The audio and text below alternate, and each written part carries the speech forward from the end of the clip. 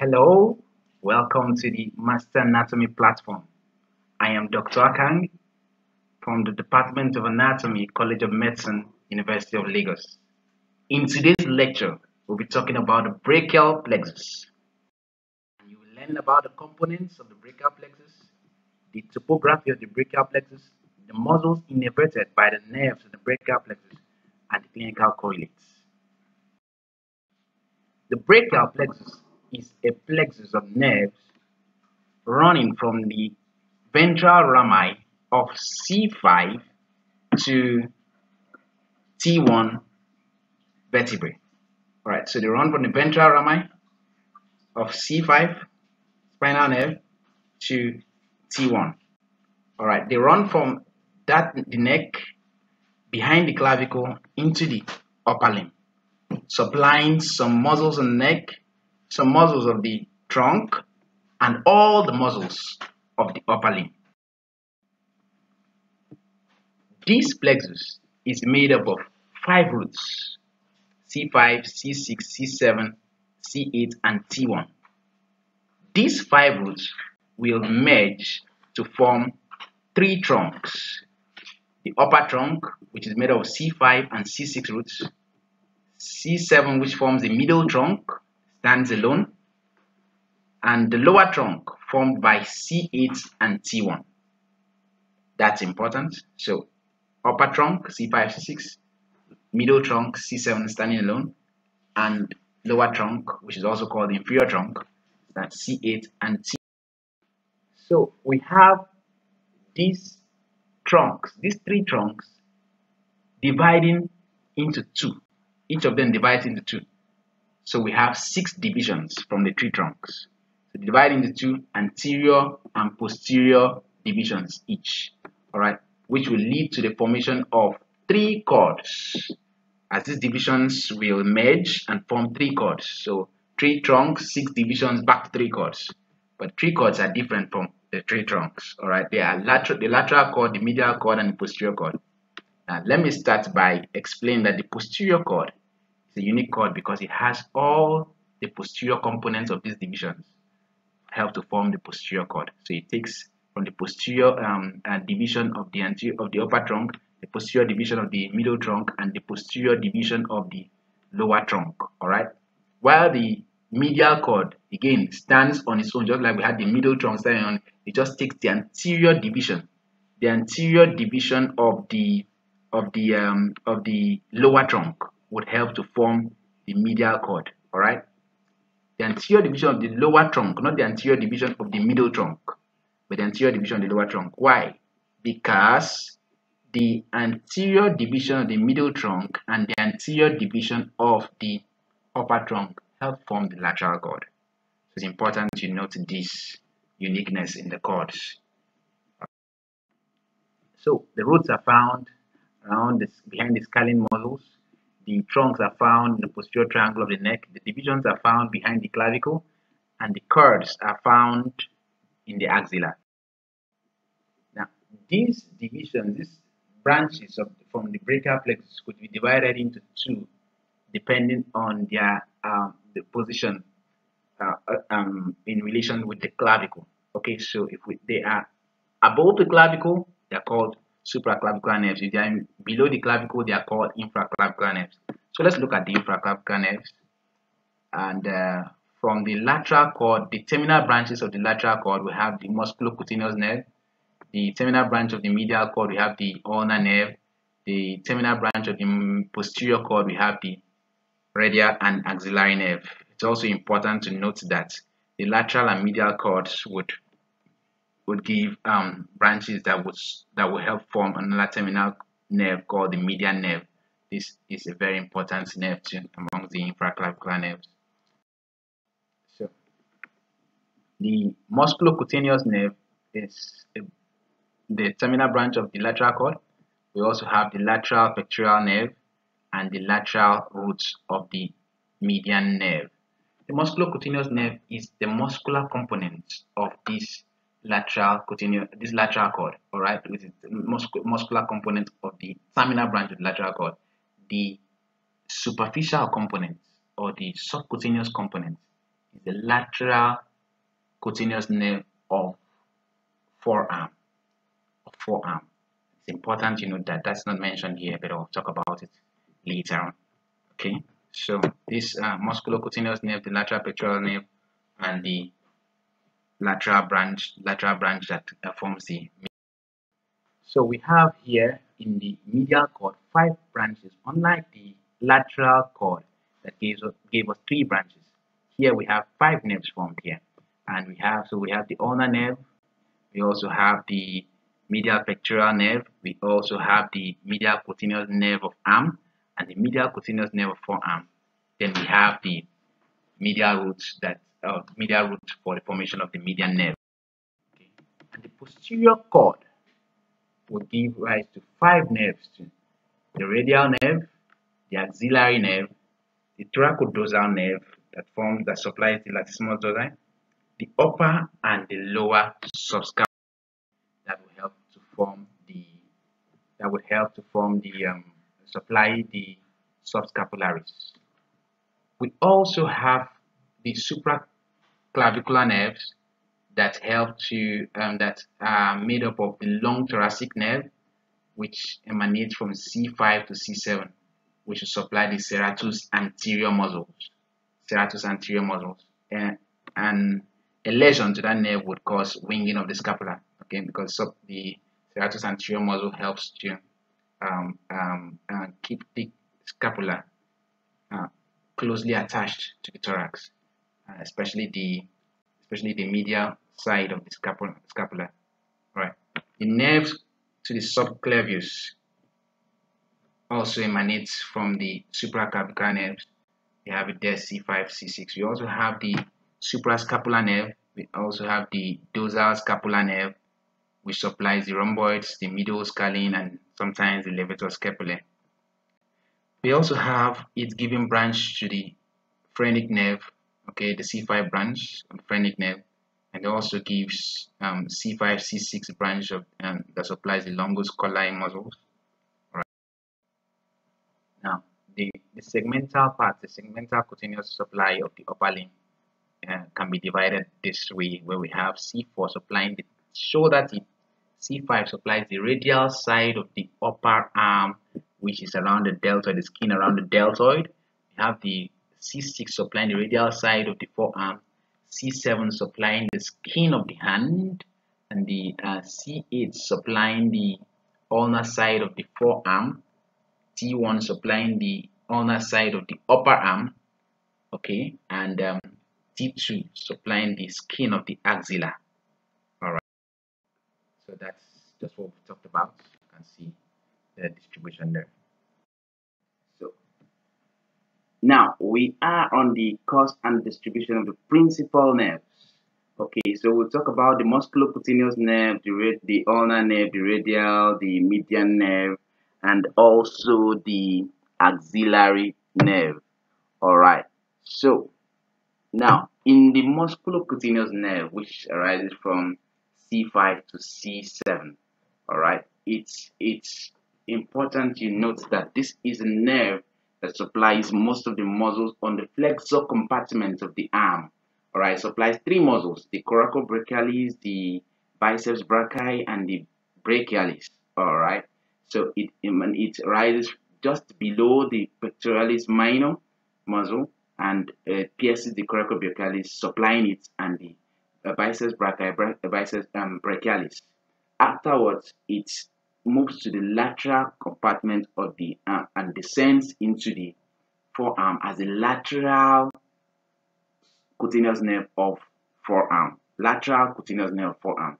So the musculocutaneous nerve is said to be the muscular or the muscular nerve or the motor nerve for the arm, flexor compartment of the arm, while the cutaneous nerve is the lateral cutaneous nerve of arm. So now the ulnar nerve, which is the nerve from the median cord. All right.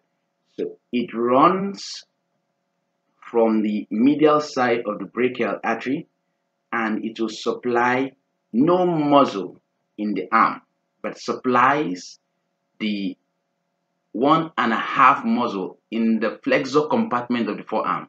Just 1.5 muscle. So it supplies the flexor carpi ulnaris and the medial side of the flexor digitorum profundus. Okay, so it runs on the medial side of the brachial artery, and it runs downwards distally as it pierces the intermuscular septum and lies between the septum and the medial head of the triceps. It leaves the arm posterior to the medial epicondyle of the humerus. At that point, it actually causes a funny sensation. That's why that bone at that point is called the funny bone, all right? Where it now enters into the flexor, common flexor origin, supplying the flexor ulnaris, flexor carpi ulnaris, and the medial half of the flexor digitorum profundus. The radial nerve is a long nerve. It's actually the major nerve of the posterior cord because it receives from C5 to T1. It supplies all the extensor compartments of the arm and extensor muscles of the forearm. All right, so it supplies all of them, and the to the extensor compartment of the forearm, which will run into the hand. All right, so it supplies and supplies the sensation on the dorsum of the hand. All right, so it runs behind the brachial artery. It will take a spiral, a spin around the humerus. Okay, so in between the medial head of triceps and the long head of triceps. Okay, so it runs and spirals to the lateral compartment, pierces the lateral intermuscular septum, and lies between the brachioradialis and the brachialis.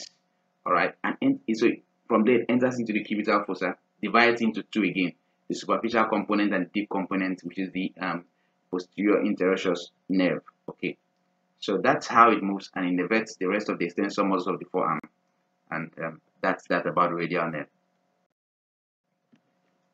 The medial nerve is a major nerve in the forearm. It supplies no nerve in the arm.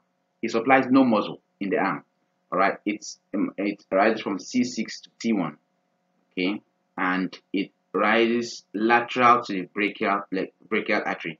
The ulnar nerve runs medial to the brachial artery, while the medial nerve runs lateral to the brachial artery.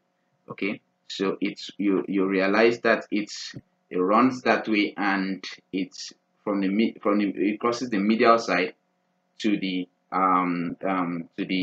brachialis and runs into the cubital fossa, deep to the bicipital aponeurosis and the median cubital vein.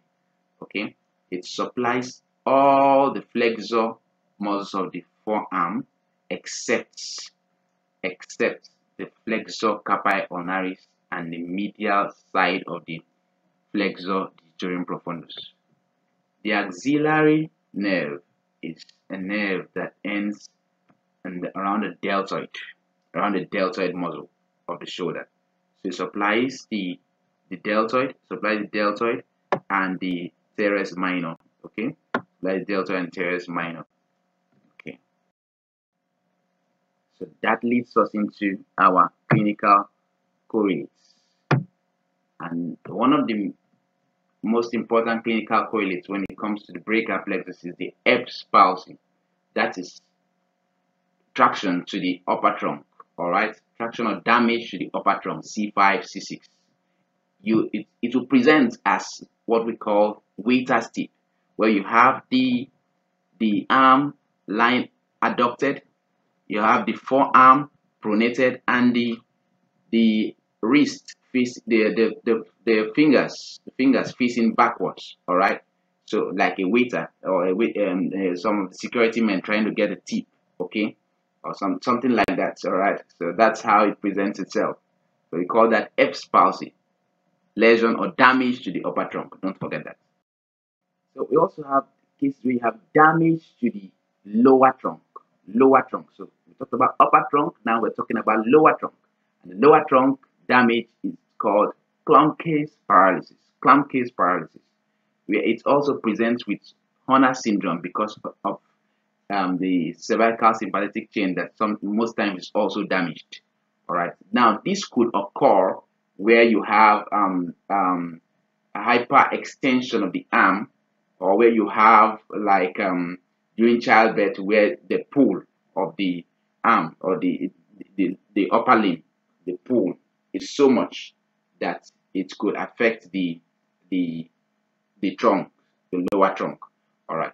So, but while in Erb's palsy, remember in Erb's palsy, I think I forgot to say this, that occurs because of the extension of the angle between the head and the neck, as in a fall on the shoulder, increasing that angle, or sometimes during childbirth too, when the child happens to have a broad shoulder, or let's say the pelvic outlet is smaller, and the child's shoulder is a bit broader. So it causes, if care is not taken, there could be a hyperextension of the angle between the head and the neck at that point, causing traction on the brachial or the upper trunk, and that could result in Erb's palsy. Okay, so that's the difference between Erb's palsy and the truncated paralysis. Okay, another common compression of the cords or the brachial plexus would occur after parties. After parties, where most times drunks experience this a lot. You know, because they are tipsy, they come back, they are tired and all that, and they rest on a chair. When they rest on that chair and they put their arms over the chair and they rest their armpits there, and that compression on the armpits could result in what we call crutch paralysis, or what we call Saturday night palsy. Those who also use crutches could also experience this compression, and this will result in what they call a wrist drop, because there's a damage on the radial nerve. Anytime there's damage on the radial nerve, remember the radial nerve supplies all the muscles of the forearm, extensor compartment of the forearm, and which helps to extend the wrist. Okay, so when there's a problem there, we have wrist drop because there's no opposition to those muscles. All right. Now we could also have what they call claw hand. I've talked a bit about it in truncated paralysis, claw hand. All right, but here I will try to talk about the damage to the ulnar nerve, where if the ulnar nerve is damaged at the wrists, at this point where there's lacerations, maybe due to surgery or something, the lacerations, and you damage the ulnar nerve at this point, you realize that some of the muscles supplied by the ulnar nerve, which I talked about, the flexor carpi ulnaris and the medial compartment of the flexor digitorum profundus, will not be affected. However, all the intrinsic muscles here would be affected. All the intrinsic muscles in the hand will be affected except the lateral two lumbricals. Those ones will be spared because those ones are supplied by the medial nerve. All right. So adduction and abduction will be lost here, but gripping will still be very possible because the flexor muscles are all working. All right. So the abduction will be lost, intrinsic muscles will be lost, and the adductor pollicis would not also work. Okay, so we could also have damage of this ulnar nerve at the elbow, at the medial epicondyle, and when that happens, of course, the flexor digitorum profundus, the medial compartment, and the flexor carpi ulnaris will be lost. Once there's paralysis to those ones, gripping becomes, you could still make a grip, but it can't be a hard grip anymore. Okay, and the sensory loss to the ulnar one and a half fingers. When there's damage to the median nerve at the wrists, the lateral 3.5 fingers will be paralyzed. There will be no movement there. So all the thinner muscles will be paralyzed except the adductor pollicis that is innervated by the ulnar nerve. All right. So if this damage to the median nerve occurs at the elbow, you realize that all the pronation of the forearm is lost because extensor muscles of the forearm are not working. The pronation of the forearm is lost. You also realize that the wrist the wrist flexion is lost, so we have a wrist drop. Then you also have ulnar nerve deviation, ulnar side deviation. So the hand deviates to the ulnar side. All right, and the major things that occur in median nerve palsy. Another situation could occur where we call it hyperextension syndrome, and many times this occurs when there is a hyperextension of the arm, especially in the case of painting a ceiling. When you paint the ceiling for a long time, you could have that because of the hyperextension of the arm, causing numbness, compression on the cords there. So it could lead to numbness, paresthesia, erythema, and also weakness of the hand. Once the compression on the axillary arteries for a long time, it could lead to ischemia, and once that compression also occurs on the veins, you realize that there is dilation of the superficial veins. Another not very common, it's called the prefixed brachial plexus, where you have the brachial plexus originating from C4 to C8. That's just a bit earlier than the normal.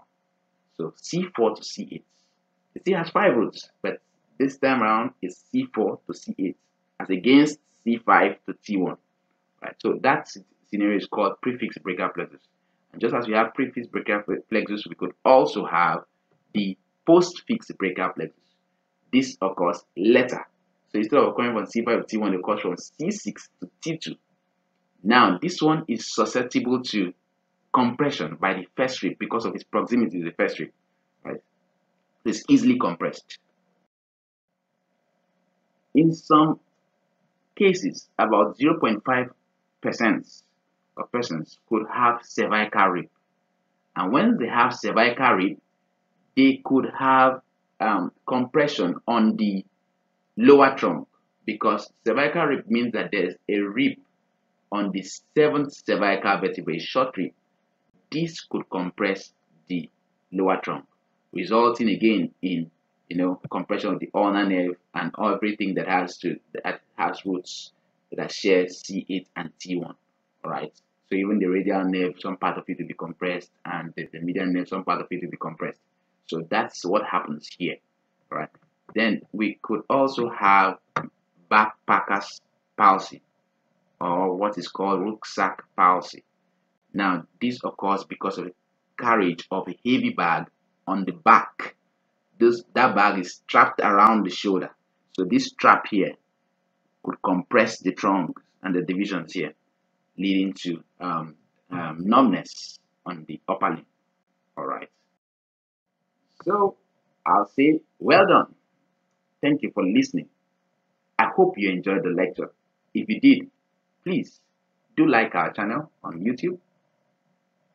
Check out other lectures on the Master Anatomy platform.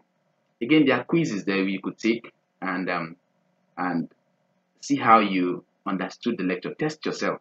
There are free quiz there, right? You could test yourself and see how well you understood the lecture.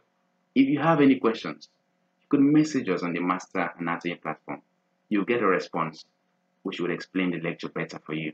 And if you also need a private tutor, let us know. Thank you so much. Have a nice time.